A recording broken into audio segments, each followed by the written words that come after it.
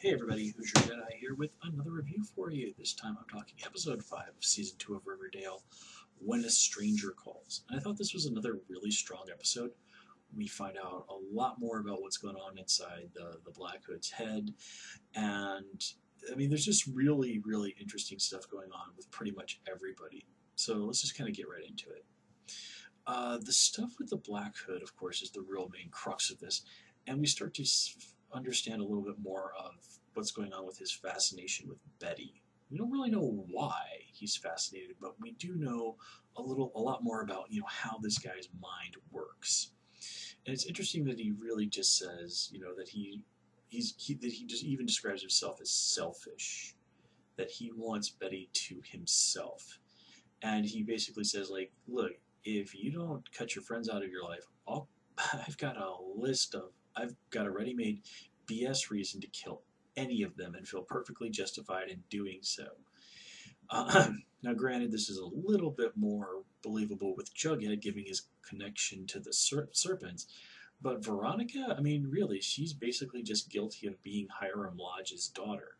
There's really no proof that Veronica's done much of anything bad. In fact, she's despite a bad moment here or there, been a genuinely positive force in Riverdale. I mean, Veronica's got her flaws, but at the end of the day, she's pretty much a good person. Which is, TV show Veronica is, I think, a fair bit nicer than comic book Veronica, but nonetheless, she is, at the end of the day, a genuinely good person. Which, just really goes to the fact that the Hood is basically an enormous hypocrite. I mean, he even describes himself as selfish, and yet he's concerned with punishing quote-unquote sinners. Well, last time I checked, selfishness was a form of greed, and, thus, sinful. But, the Black Hood is not a guy who's clearly thinking terribly rationally, so let's just kind of roll with that. But it is interesting that Betty is able to get out of him that if she were to see him without the mask, she would know who he is, which I think is very, very interesting. So this means it's somebody that we know, which okay, of course it is. It's not interesting if he's a complete stranger, but thinking of mulling over, trying to figure out who it is, I did kind of remember something. Didn't they say back in season 1 that Hal and Alice had a son, as a result of teen pregnancy back when they were in high school, and that the kid got given up for adoption? I mean, seriously, I'm not just pulling that out of thin air, right? So I can't help but wonder. So let's just kind of put a pin in that as something to kind of think on.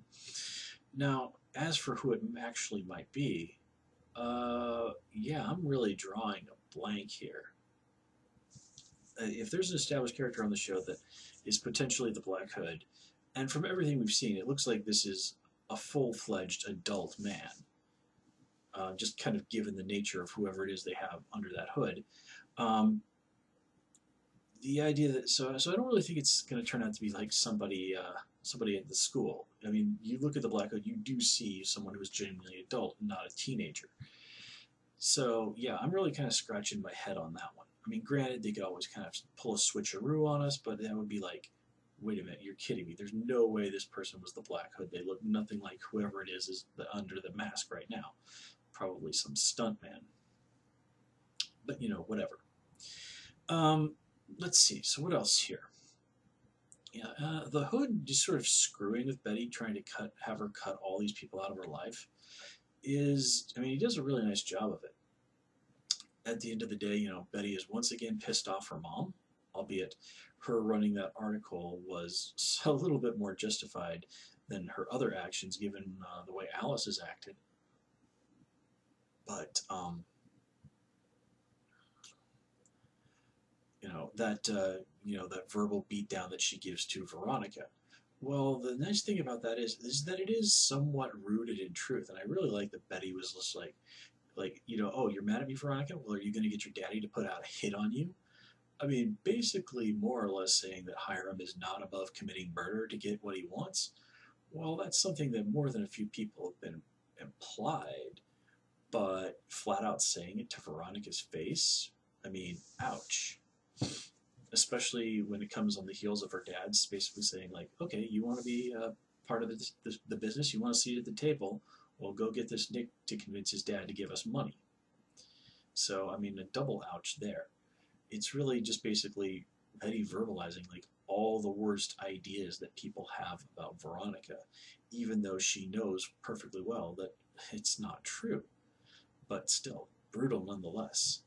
And doubly that, the situation with Jughead. I mean, sending Archie to basically break up with him for her. I mean, again, ouch. And of course, it all has to happen at the worst possible time. Archie's pretty damn lucky he got out of that situation without a major ass kicking. Um, of course, the Black Hood finding out what happened with Archie, well, that's not really a big surprise, given that, like, after the whole situation in the house, one of the first things that Betty did is whip out her phone and call Archie. So she knows for a fact the Black Hood is close by and has been keeping tabs on her, so that's almost certainly how he knew that Betty had not kept up her whole I'm going to keep this whole situation secret thing. So bad move on Betty's part there. Let's see. Nothing really particular to say about Hiram this episode. It is interesting, though, that he's still in some pretty deep financial waters. I mean, he's able to play around. He's got some room to maneuver, but he's got this deal, this Sodale, South Riverdale thing that he's got to make work, or he's really up the creek. And it's going to be interesting to see what happens there. Just how ruthless is this guy willing to be? And man, if you've read the comics, especially if you've read like some of like the Archie marries Betty or Archie marries Veronica comics, holy crap, Hiram can be a seriously ruthless son of a bitch. Um, and of course, it's even crazier on the TV show. So God only knows what he's going to end up doing. Particularly, you have to wonder, well, isn't Hiram basically like the biggest possible target in all of Riverdale for the Black Hood? So, why isn't he making more of an effort to go after, the juiciest target around? Then again, Hiram's not an idiot, so he's probably taken some precautions, or at least understands how to keep himself safe. So you never know. It'll be interesting.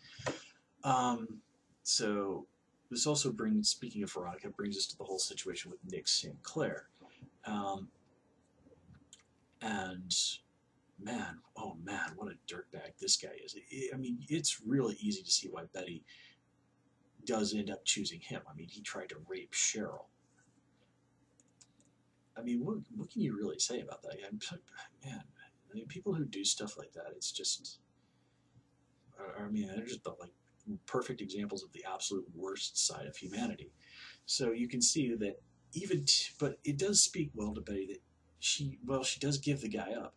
Even then, she's extraordinarily reluctant to do so. It's only when basically her sister, for all intents and purposes, has a gun to her head that she gives the guy up. Which does speak well to Betty. Even, an attempted rapist does not deserve to be murdered, as far as Betty's concerned, until her own sister is kind of put on the line in comparison to his life. And given that situation, it's hard to think that almost anybody would make that choice that Betty did.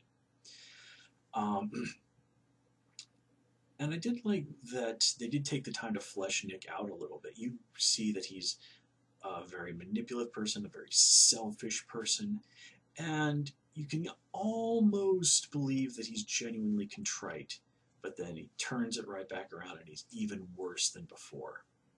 So, yeah, very, very, very manipulative guy.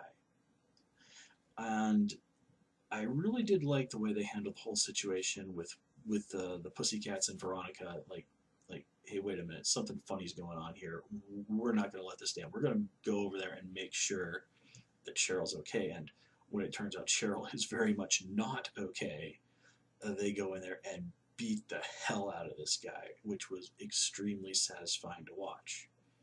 And I also like that in this situation, any differences that that Veronica and Cheryl might have had in the past are immediately thrown out the window. I mean, nobody even remarks on this because let's face it, at the end of the day, you know, a power struggle over a high school cheerleading team is basically petty nonsense compared to someone almost being raped. And I mean, I really like how everyone handles this. It's like, okay, you know what? There might be a little bit of bad blood here, but no way are we going to even risk the possibility that something bad is going to happen to Cheryl. And when they find out what's going on, they immediately and utterly put a stop to it. And nobody hesitates to do everything they can to make this guy pay and to comfort Cheryl afterwards. And I do like that immediately Cheryl is like, I'm pressing charge. I want to press charges against this guy. There's no dilly-dallying about it. And I thought that was really great. And it shows you that as emotionally messed up as Cheryl is under these extremely understandable circumstances, that she's still, not someone to mess with. It's like, okay, this guy picked a really, really bad fight to start because Cheryl is one, it knows more than a little bit about being ruthless when she needs to. So, yeah, one way or another, this Nick dude is in deep, deep trouble, and he deserves it. Let's see here. Oh, yeah. Of course, we can't forget about the whole situation with Jughead joining the Serpents, and I do like how they explain it. It's like, look, I have to stop these guys. I have to kind of step in here, try to get some sort of a position of leadership just to keep these guys under control. Because if we don't, they're going to go out and do something extraordinarily stupid and people are probably going to die. I mean, Sweet Pea is talking about going around and setting off a bomb. And I mean, Tony really, really does lay it out, is that, you know, Jughead's dad was basically keeping idiots and hotheads like Sweet Pea in line so that they didn't go out and do something really bad. I mean, if the Serpents go and set off a bomb somewhere, that's going to bring the feds down on them. Almost certainly. And, okay, at the end of the day, these guys are a local gang in kind of a small town. They're not the biggest players on the board. The feds are going to eat the Serpents alive if it comes to it. And a shit ton of people are going to go to jail.